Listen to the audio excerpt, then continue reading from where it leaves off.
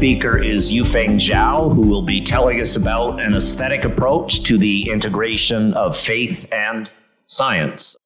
Good afternoon. My name is Yufeng, and I'm a teacher at Cornell University teaching physics. So my topic today is just to use the Genesis chapter 1 to extract some universal principles of aesthetics. I call it aesthetic principles to apply to science. So Genesis chapter 1 is normally viewed by the secular society as the mythology. Even Christians, we treat that narrative simply just as a narrative. But the question here we want to ask, is really Genesis chapter 1 just a narrative, or it reveals some big ideas? So this is mainly the purpose of this study. So to do this, to find an answer to this question, I did a cross-cultural study by comparing the oldest Chinese classic, the Book of Changes, to Genesis chapter 1. This picture shows that the basic derivation of the Book of Changes has exactly the same structure as Genesis chapter 1. What does it mean? It means the metaphysical foundation of the two narratives are exactly the same.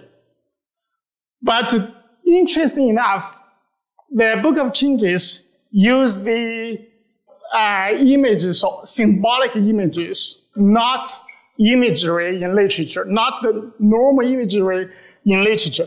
But if you read the format of Genesis chapter 1, you find the imagery is very carefully designed for a purpose more than deeper than just a narrative. It's actually through the comparison, I see all the universal principles actually emphasized in the Book of Changes is actually viewed in Genesis chapter 1. So based on the picture, you can see, let me see if you can see that immediately they both actually start from God or the ultimate one.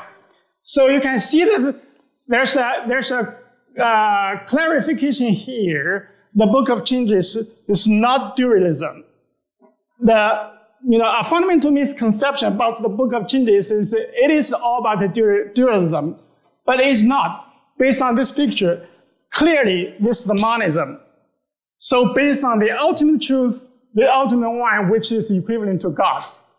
So then why people just misperceive that the Book of Changes is dualism? This is because this misconception does point into something that is very important. Due to the holy nature of God, He always created the things in two modes. For contrast, this is the first universal principles I want to show here. So based on the holy nature of God, He always creates the two modes. And one mode is similar to God's nature, and the other one is just the opposite. And this is called the paradoxical reality or fundamental tension. The fundamental tension basically tests that the spiritual reality is primary and physical reality is secondary. And we call this primary as truth, the secondary as falsehood. That does not mean it's unreal. It is real, but we just call it falsehood to oppose the primary truth. So the two mode really reveals something very contradictory to our secular worldview. This is biblical worldview. So, and we call the spiritual thing as truth. The physicality is falsehood. This is called a fundamental tension. Fundamental tension is the eye-opener. It always forges conflicts and contrast. It opens our eyes to see the truth, because we are often deceived by what we see in this world, which is totally against the the phenomena we see is mostly against the truth. So this type of fundamental title of paradoxical reality is actually supported by modern science. If you consider the two pillar theories in modern physics, one is the theory of relativity, and another is the quantum mechanics, you will find the proposition of both theory pointing to the absoluteness of the meaning of physical law and the secondary of matter. The theory of relativity says that in order to ensure the physical law are absolute, then we are forced to believe or to admit matter is relativistic. Even space and time is relativistic, just to ensure that physical law must be absolute. Similarly, the quantum theory also tells us that the matter itself must be uncertain or probabilistic in order to ensure that physical laws are certain, 100% certain, and deterministic. So both theory pointing to the point of paradox reality, that spiritual reality or the meaning is primary. So yeah, this is the starting point of our study. And as Lao Tzu said, this is the gate to all wonders. So that's why I call it, these are aesthetic principles, because you see the beauty. And the scripture gives this nice pattern, day, night, and day go transit to night through evening, and night transit to day through morning. And this is repeatedly presented in chapter 1, Genesis chapter 1. And the Book of Changes give a deeper interpretation. And this pattern is called the Universal Cyclic Paradigm, showing the regeneration of all the created world, all the natural resources regenerated through this paradigm. And this is actually called the regeneration in the Book of Changes. And this is a generalized pattern of salvation. Because this is the pattern of salvation.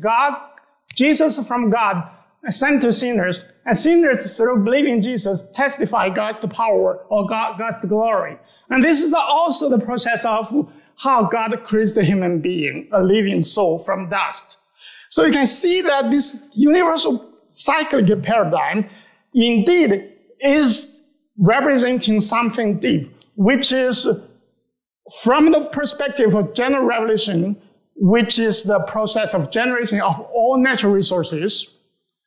And in from the perspective of special revelation, it is the pattern of salvation. So this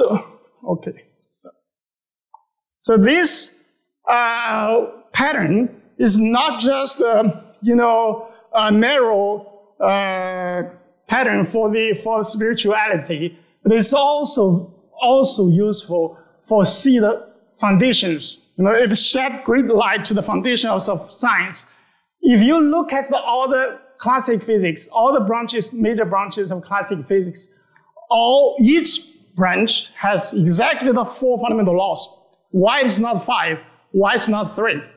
Exactly 4. And they are logically related to follow the pattern of universal cyclic paradigm. And one represents truth, the other represents falsehood, and one is called the justifier, the other is the testifier. So even, I will explain this later in details, but even the so-called the sum of rule, the rule of thumb, the structure property relationship in chemistry and material science is just a part of this, one link of this universal cyclic paradigm. The full principle is like this. The codes, including physical laws of quantum mechanics, and the rules, and relates the rules, determines the structure through a mechanism, which is how the microparticles are moved or interact with each other. And the structure determines the property. The property reflects the laws of quantum mechanics or the codes. So this is the type of pattern we emphasize. This is the type of pattern of self-vision. So I would regard science is the redemption of human ignorance by the grace of truth, rather than a triumphant conquer of the end of the world by humanity. So this is something very interesting. It gives us the more accurate perspective of scientific discovery. So we have the paradoxical reality and fundamental tension as the first principle, and the second principle is the universal cyclic paradigm. And the creation of the 6-day creation can be classified into three pairs, day 1 and day 4, day 2 and day 5, day 3 and day 6. And each pair gives another universal principle of reality. So day 1 is principle of Yin-Yang, and day 2 is principle of void and field. Day 3 is the principle of hard-soft. So these are the first 3 days. I just use very, very simple, highly simplified images to show the universal principle. And these later 3 days use a diverse the creation to show how the universe is ordered aesthetically following this reciprocal replication. The reciprocal by reciprocal, I mean, it's both negative and the positive way. For example, this is the day 4, you actually replicate the day and night. Day is the positive way, which is the minor part is the sheet. The major part is the light. And night is just the opposite. The major part is the darkness, and the minor part is light. So it's the day 5, the fish and the bird. Fish is the field in void. The birds are field in void. Field in void. Fish are void in field. So day 6, the plants and the animals are just the reciprocal replication of the hard and soft. And the animals can be reflexible because they can move everywhere. But it has a rigid bone system, rigid body system. So it's hard and soft. But the plants are soft and hard because they cannot move. But they have life. Their inside is active. So you can see the order of the universe is very transparent. With these 3 universal principles, we can even see the aesthetic order of science. So let me first explain the principle of Yin-Yang. The Yin-Yang has a very rich meaning in the Book of Changes. All these meanings are the major meanings. But from the perspective of physics or science, we focus on the energy and message. Because message gives you order, gives you a meaning. And energy provides the driving force. These are the 2 major Yang components in physics. Then let's think it deeply. What is the origin of energy? What is the origin of message or information? So when Newton founded the classical physics, he worked out the three fundamental laws of motion.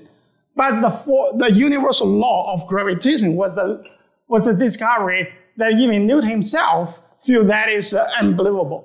This is a quote from Newton. He said, "It is inconceivable that inanimate brute matter should, without the mediation of something else which is not material, operate upon and affect the other matter without a mutual contact." So this shows us how actually Newton and his contemporary was confused or was puzzled by this universal law of gravitation. And the significance of this universal law of gravitation is really the first principle of force. So it is the transcendent force field that is codified the power of God. And it determines the order of everything. It actually make everything in order. It keeps everything in order. And also it is a source of energy because it conserves energy. And of course, this universal gravitation is just the first discovered force field. Now we now know we have 4 types of fundamental forces, right? Even the solar energy is basically caused by the strong nuclear force. So you can see that this codified God's power as the source of energy is really the origin of both energy and information. So this is so important for physics and for science. It is without this kind of codified power and energy and information, according to the second law of thermodynamics, everything will be messed up. You have no information. So Max Planck gave a very deep interpretation of this. He said all matter originates and exists only by virtue of the force. So you see, we probably can understand it exists in a form, right?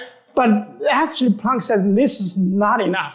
It actually goes deeper because the force itself creates the matter. And we now understand this is totally true because the energy creates the mass inside the nucleus. Because when the force is so strong, the mass of the nuclear particle, of the nuclear, let's say a proton or a neutron, if you count the mass of the proton or neutron, it's just much bigger. The mass is much bigger than the quarks inside. And the 97% of mass is actually is the bounded energy. So Max Planck deeply understands that since that time. And this is actually, supports the paradoxical reality. So, yeah. And the Chinese philosophy 1,000 years ago realized that when matter is a form of energy, when matter is formed from energy, should be formed from energy, the information must be automatically encoded in its form. With form, you always see information. If there's no information, you have no form at all. So the form of matter will collapse. And even the very existence of matter will collapse without the form, without the information. That's why even for the simplest system, not just the very complex biological system, need information. Even the very simple system, like a molecule, like an atom, without the information, without the rules of quantum mechanics, and you don't have any form. That's why when we are doing first principle modeling of any materials, you write millions of lines of code. Why? Because you have to use that information. Otherwise, you don't have any form. You don't have any form. So you can see that the ancient thinkers are really deep, much deeper than many of the modern scientists philosophically. So this principle for Yin-Yang actually, is everywhere. So from the positive charge and negative charge in the fundamental building block of matter to the electronegativity of elements to the type of chemical reaction, even the flavor of food is created by this type of polarity. Without the polarity, this is just fiber, no flavor. But if you introduce the polarity with some element with the bigger electronegativity, you immediately create all kinds of flavors. So this all supports that principle of Yin-Yang in the created world. So this is a recent work I did with Rice University, and this Dr. James Turrell's group recently synthesized some very nice turbostratic graphene. He asked me to model the process. Initially, I just used the constant temperature, and I found it is almost impossible for the structure to form in the practical time scale, and normally always forms some kind of amorphous structure. But if I use the principle of Yin-Yang and set the temperature fluctuates from the high to low and repeats the refluctuation, and the crystallization, very nice crystallization is formed in a very short time scale, which is about 100 picosecond. So this is actually mimics the experimental condition, which is very far from equilibrium, and temperature fluctuation is is dramatic. So the void and field, you can see that the void and field, this is a scripture, and this Lao Tzu gives the example, very simple example, shows that the void is so critical for activity. And before Roosevelt discovered this model of atom, everybody believed the atom is just a solid particle filled with matter. But his discovery was startling to the people because he found that actually inside the atom, basically, it is just a void. And 99% of the mass is concentrated in a particle called nucleus, which the volume is almost negligible compared to the whole volume of the atom. So with this free space, and you create this electronic states using quantum mechanics. So you can see the high tension inside this building block of materials. And also we find it in chemistry. And these elements, the electronic shells are totally filled, so they are inactive. Only you have void, it becomes active. It is also true for solid. If it is totally filled and totally empty, then it is not. It is inactive. This is a insulator. For conductor, if you want the electron to be conducted, the valence band must be partially filled. You cannot fill them all. So this is active. This is not active. And even for the light, if you pack the same space with the full spectrum of light, then you kill the color. Only you disperse in space, you see the color. So this is also the principle of void and field. So hard-soft is reflected in the fundamental properties of matter. So wave-particle duality is actually a reflection of this principle. And the most interesting is that the hard nuclear moves in a soft classical way, but the soft electron confined in the hard quantum by the very strong Coulomb force, it will be confined in a very hard quantum modes. It has a discrete states. And this discrete states, once it is filled by electron, it becomes so hard, and it even sustains a high pressure, extremely high pressure at the center of the Earth, which is the 3.5 million bar. You can see that even at such extremely high pressure, you cannot break the field electron structure. A soft mode of motion becomes so hard inside. And all this type of physical design is observing this principle of hard and soft. But basically, the 5 universal principles can be read from Genesis chapter 1. The paradoxical reality or fundamental tension, and second one is the second one is the cyclic paradigm, and the rest of the 3, the principle of Yin-Yang, principle of hard and soft, and principle of void and field. Thank you. Thank you, Yufeng. Can you tell us more about where yin and yang come from, or the Book of Changes, the individual or a group of people who wrote that or created? How would you describe them, and where might they have found their inspiration from? Basically, yin and yang is the Book of Changes called the 2 modes. 2 modes, they are actually constructed to each other because yang is representing the truth, and the yin representing the falsehood. The falsehood is basically the created thing, and truth is the creator. This is the original meaning. But now, it is when it is applied to creates the world, it's just something that is more active. It's called yang. something is more ordered, it's called yang. Something is less active or disordered, it's called yin. So this basically has a very rich meaning, but Chinese classics, just use as the symbols, like mathematical symbols, rather than just a very specific concept. Thank you. Very interesting. Lots to think about. A lot of it resonated, and there's a lot of beautiful symmetry in your talk. And you might have just started to address my question, but the only part that made me a little uncomfortable was equating earth and physical with the falsehood. And I'm wondering if there's like a moral problem, with those. Comfort that I've always gotten is thinking of the physical world not as bad, but as good and worthy of our consideration. Yeah. So I wonder maybe if falsehood, if I shouldn't understand that to mean bad, or that is what you mean.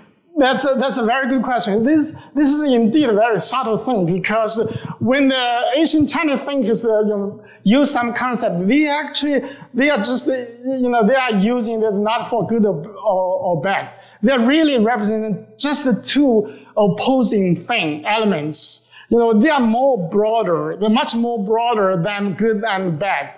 Of course, when I say that yang is more similar to God's nature, and yin is more similar to the created world, but I have no intention to say that is bad, because when God created all things is good in God's eyes, but they aesthetically they compensate with each other to show the harmony which is in God's creation. So I think if I remember what my mom taught me from a Chinese culture, I think yin and yang came from Taoism. From what? Taoism.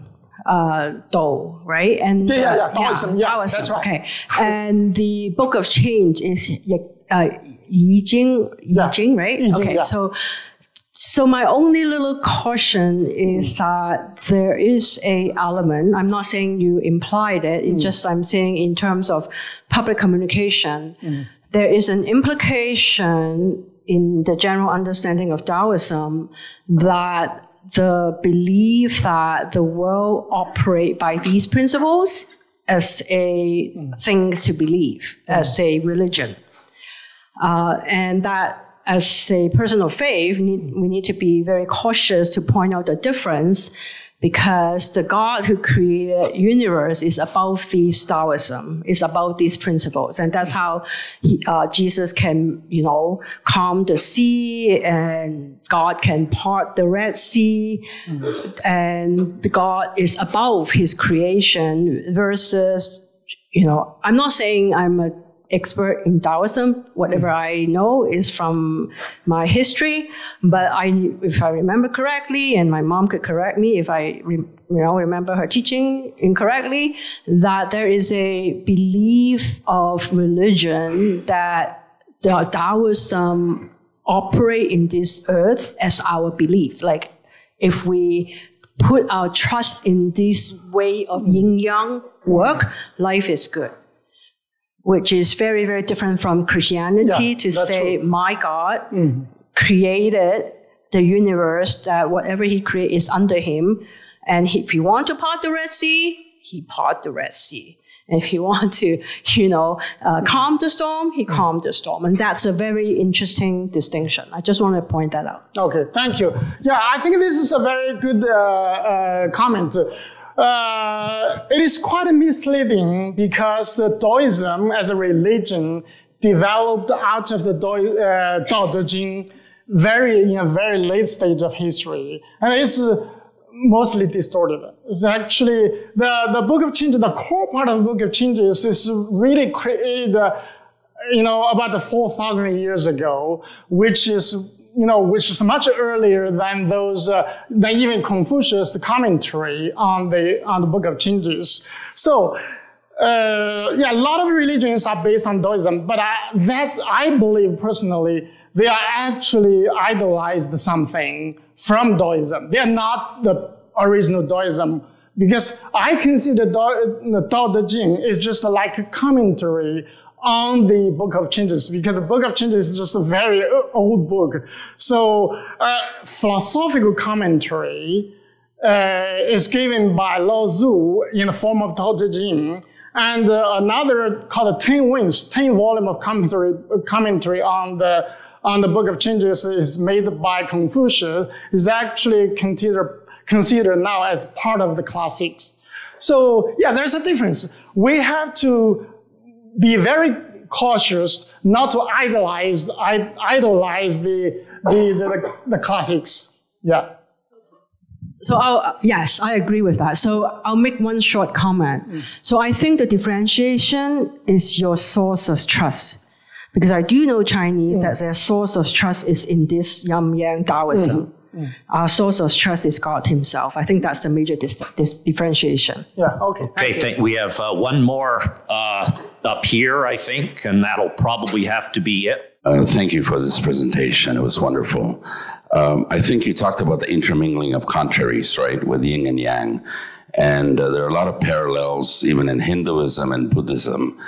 And I'm just wondering, in terms of the Christian faith, how you'd explain transcendent agency, for instance, God, within this context. Good